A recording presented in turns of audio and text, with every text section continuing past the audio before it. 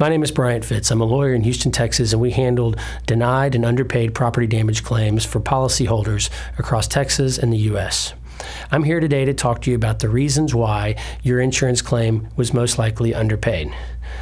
We get phone calls all the time from people who have had weather-related losses to their homes or businesses. When I say weather-related losses, I'm talking about windstorms, hailstorms, tornadoes, wildfires, you name it. All of the items that are covered under your policy. And when you experience one of these losses, typically you report your claim and the adjuster comes out. And the classic scenario is as follows. They come out to your house, they look around your house or your building, and then they come in and they sit down with you at your kitchen table and they say, hey, Mr. Homeowner, or Mr. Small Business Owner, you know, I've looked at this and yes, you have experienced a covered loss. That's a kind of a term of art in the insurance business. It means covered loss means it's compensable under the insurance policy. But they'll say, hey, I just didn't see a whole lot of damage. You know, I saw a little bit of wind damage or a little bit of hail damage and I think it's repairable.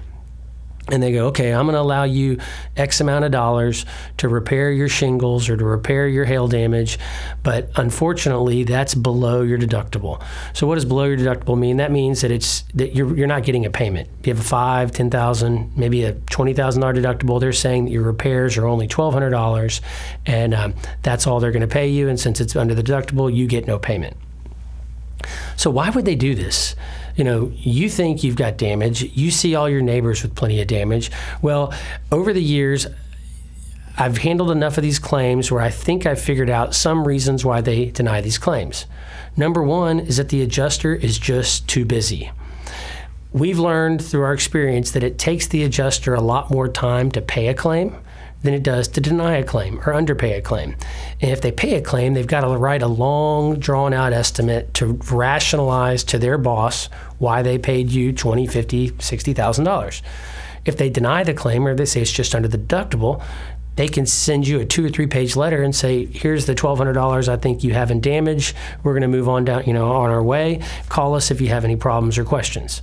It's a lot faster. So I think that sometimes claims get denied because the adjuster is just too busy to take the time to pay it. Adjusters are compensated on their efficiency, not how much money they save the insurance company. They're just compensated on how many files they can open and close in a week.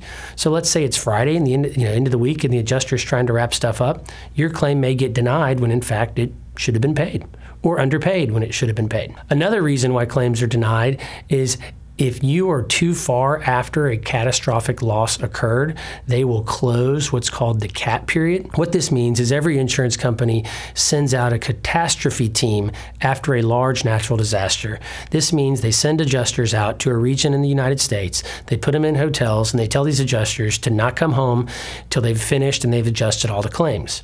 And typically when they do this, they've got a large sum of money allocated and they've got all of these adjusters out there trying to pay claims. And then as they wrap up the catastrophic period, those adjusters go home and then the regular adjusters come back out. Well, when that happens, the CAT money is gone. And so sometimes your neighbor who lives right next door may have the same insurance company. They may have had their claim paid 3 months ago, whereas you make the claim and you just happen to fall outside the CAT period.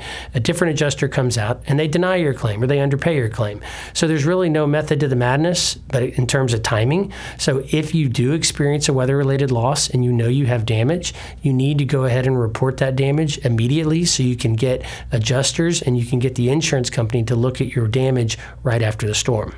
Another reason why claims get denied is the adjuster will size up the person with the policy. And if this is the small business owner or the individual that owns a home, they're going to look at you and they're going to think, hey, is this person going to fight? If they think you have a claim that's marginal and they think that you're not going to fight them, they're going to make friends with you and convince you that you don't have any damage, and they're going to try to tell you that you're under the deductible. And again, they're not doing it because they don't like you. They're doing it because they need to be efficient and they need to get on to the next claim. So what do you do if your claim has been underpaid? You need to get a second opinion. How do you get a second opinion? There's a number of professionals you can call. I would strongly recommend you calling a construction professional that understands what weather-related damage looks like, or call an attorney who has experience handling a weather-related claim. Those attorneys will have names and numbers of professionals who can go out and look at your property and give you a valid second opinion. Once you have that second opinion, you'll have an idea, assuming there is weather-related damage, of what the difference is between your second opinion, their cost to repair, and what the insurance company said the cost to repair would be. And once you have that, you can decide if you want to go hire a lawyer to make a claim against your insurance company for underpaying your claim. We handle these claims day in, day out, and our goal is to maximize the amount of money we can recover for a policyholder for a valid insurance claim. If you have any questions, please contact us at 1-800-99-FITS or contact us through our website. Thank you.